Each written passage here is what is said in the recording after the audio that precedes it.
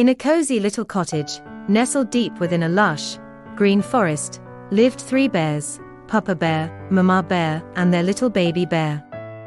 One sunny morning, Mama Bear cooked a delicious pot of porridge for breakfast. But oh dear! It was far too hot to eat. "Let's take a walk in the forest while the porridge cools," suggested Papa Bear. So, off they went, leaving their warm and inviting home behind. Not far from the cottage, a little girl named Goldilocks was wandering through the woods. She was a curious child, always looking for new adventures. As she walked, she came upon the bear's cottage. Goldilocks knocked on the door, but no one answered. The door creaked open, and Goldilocks peeked inside. "Hello. Is anyone home?" she called. But there was no reply. Feeling curious, Goldilocks decided to step inside. Inside the cozy cottage, Goldilocks found 3 bowls of porridge on the table. Her tummy rumbled with hunger. She tasted the first bowl. "Ouch! This porridge is too hot," she exclaimed. She tried the second bowl. "Bah! This porridge is too cold." Finally, she tasted the third bowl and smiled. This porridge is just right." And before she knew it, she had eaten it all up. After finishing the porridge, Goldilocks looked around and saw 3 chairs in the living room. She decided to sit down and rest. First, she tried Papa Bear's big chair. "This chair is too big," she said, wobbling on the seat. Then she tried Mama Bear's chair. "This chair is too big, too," she said, feeling a little uncomfortable. Finally, she sat in Baby Bear's chair. This chair is just right," she sighed with relief. But suddenly, crack, the chair broke, and Goldilocks tumbled to the floor. Feeling tired from her adventures, Goldilocks wandered into the bedroom.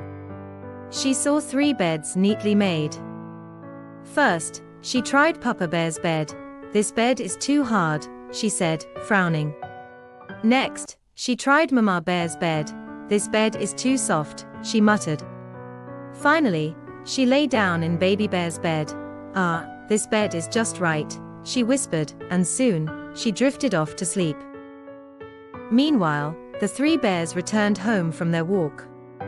They were looking forward to their breakfast, but when they entered the kitchen, they noticed something strange. "Someone's been eating my porridge," growled Papa Bear. "Someone's been eating my porridge too," said Mama Bear. "And someone's eaten all my porridge," cried Baby Bear, staring at his empty bowl. The bears moved to the living room, where they found their chairs out of place. "Someone's been sitting in my chair," Papa Bear huffed. "Someone's been sitting in my chair too," Mama Bear added. "And someone's broken my chair," Baby Bear wailed, pointing at the broken pieces. The bears, feeling puzzled, tiptoed into the bedroom. There, they saw the beds. "Someone's been sleeping in my bed," rumbled Papa Bear. "Someone's been sleeping in my bed too," Mama Bear whispered. "And someone's sleeping in my bed right now," Baby Bear squeaked. The bears leaned in closer, and saw Goldilocks fast asleep in Baby Bear's bed. Just then, Goldilocks woke up, and saw the 3 bears staring at her. She gasped in fright. Without thinking, she jumped out of the bed, dashed down the stairs, and ran out of the cottage as fast as her legs could carry her. The bears watched as she disappeared into the forest, never to be seen again. The 3 bears looked at each other and chuckled. They were relieved that no harm had come to them or their home. Papa Bear turned to lock the door, Mama Bear tidied up the kitchen, and Baby Bear smiled as his family settled back into their cozy routine, knowing they'd be more careful next time. And as for Goldilocks, well, she learned to always respect others' homes and never again let her curiosity get the better of her. The end.